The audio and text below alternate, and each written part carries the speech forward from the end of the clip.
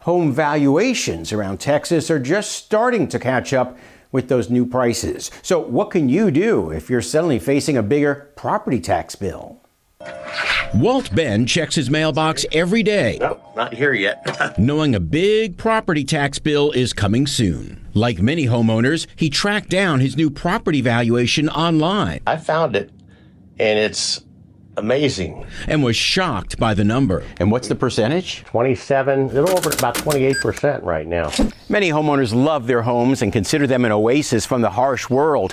But more and more of them, especially homeowners on a fixed income, say they won't be able to afford that oasis anymore if their property taxes keep going up.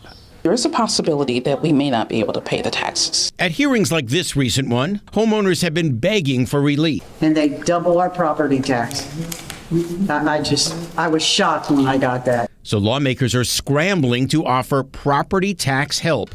Some states are planning caps on property tax increases. Others are proposing raising the sales tax to lower property taxes. In the meantime, you can appeal your home's higher valuation if it's not too late to do so this year.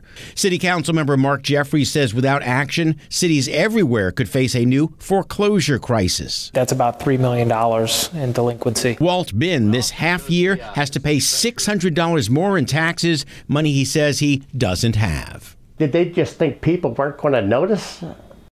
Now, one big upside of a higher property valuation, if you plan to sell your home in the next couple of years, you should get a lot more for it. As always, don't waste your money. I'm John Matteries, KHOU 1190.